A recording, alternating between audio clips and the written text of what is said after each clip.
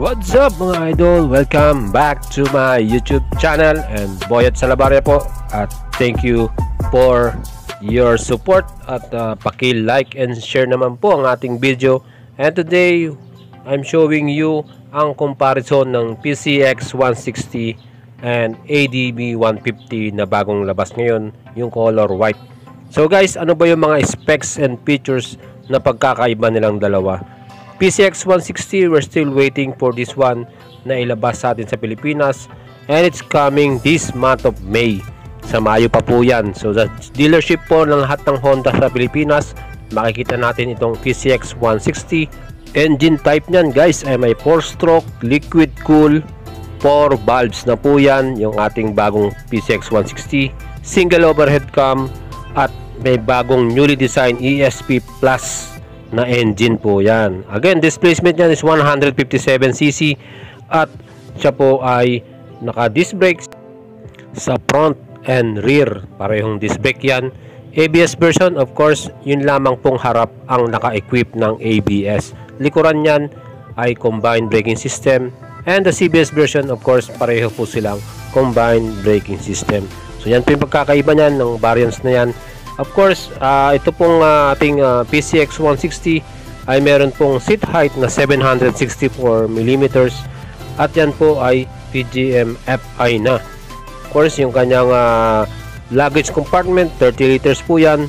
May bago siyang Honda Smart Key, and yung kanyang ABS version ay meron ng bagong traction control system.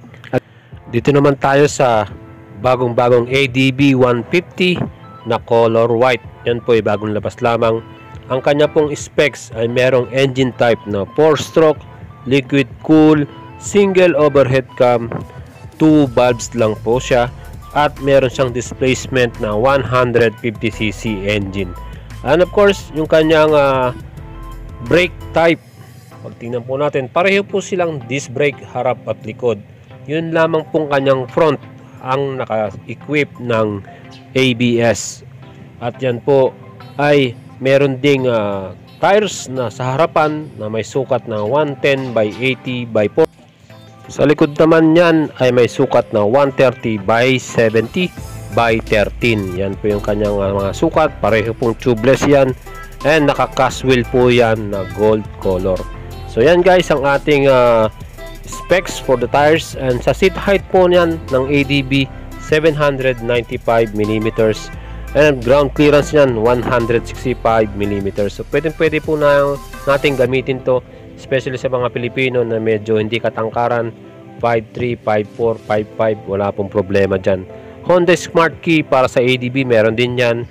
ISS or yung idle stop and start system, meron din po yan, kapareho po sa PCX 160. Meron siyang tapered handlebar, same din po yan sa PCX 160. And of course, yung kanyang full LED headlight and tail light, same din yan sa PCX 160. And yung kanyang fully digital meter panel. Kung mapapansin nyo po, ang pagkakaiba lang ng ADV 150 sa PCX 160 ay yung kanilang engine. So meron na siyang 4 valves sa PCX, sa ADV 2 valves lang yan. And yung kanyang ESP na engine ng Honda, may plus na, ESP Plus po sa PCX 160. Kaya po mas malakas ang makina ng PCX 160 guys. So mga idols, we're looking forward na ito naman pong ADV ay makita rin natin yung badge na 160, ADV 160. So yan po yung inaabangan natin, at alam kong gustong gusto rin ng mga kapareho nating mga Filipino riders yan, kasi nga mas may improve at ma-upgrade yung makina niya. Same with the PCX 160. Again, 4-stroke, 4 valves, single overhead cam, liquid cool, at may displacement na 157cc. Yan din po ang magiging specs niyan pag in-upgrade din po itong ADV. From 150, naging 160 na siya. So yan po yung aabangan natin guys sa mga next upgrade po ng Honda. At hindi po tayo nagtataka kung yan po ay mangyayari din dito sa ADV. So mas mga nagtatanong pa, again, from the ADV 150, wala rin po siyang traction control. Yan lang po ay meron sa PCX 160. So yan din po yung inaasahan natin na i-upgrade din or i-add din ng Honda pag in-upgrade na po itong ADV from 150 to 160. And yun nga, ang advantage lang ng Honda ADV150, yung kanyang rear suspension ay naka-equip ng Showa sub-tank na. No, mas maganda yung laro ng shocks na yan, ng rear suspension. So yan guys, ang ADV150 po ay available po sa lahat ng Guanzon dealership sa buong Pilipinas. Basta po may Honda 3S shop dyan, under by Guanzon, available po yan. SRP price po ng ADV150 color white, 149,000 pesos.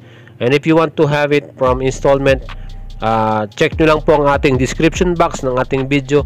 Nakalagay po dyan ang presyo ng Honda ADV 150 color white at yung pong bagong PCX 160. So yan po guys ang ating may share sa inyo ngayon.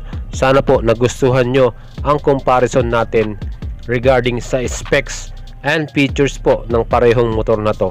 Again guys, pareho din po silang merong USB charging port. Pwede natin i-charge yung ating mobile cellphone. At of course, ano pa ba yung pagkakaparehas nyan? Pareho po silang maganda guys. Pareho silang pogi, pareho silang gwapo. Lahat na po pwede natin sabihin. So kung depende po sa anong taste ninyo, medyo adventure yung dating at very masculine yung style, ADV po yung kukunin ninyo.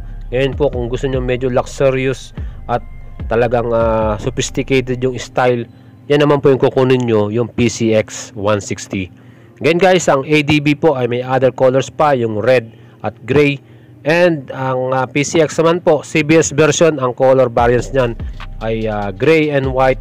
ABS version is black and white.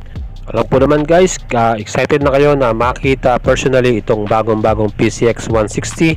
Pareho tayo at pagdating po nyan, sure po na i-share ko po sa inyo at iba-vlog po natin kaagad dyan at ipapakita sa inyo yung kagandahan at benefits po ng motor na yan na PCX 160. Salamat po guys, this is Boyet Salabaria and please like and share this video at don't forget to subscribe po. Thank you mga idols.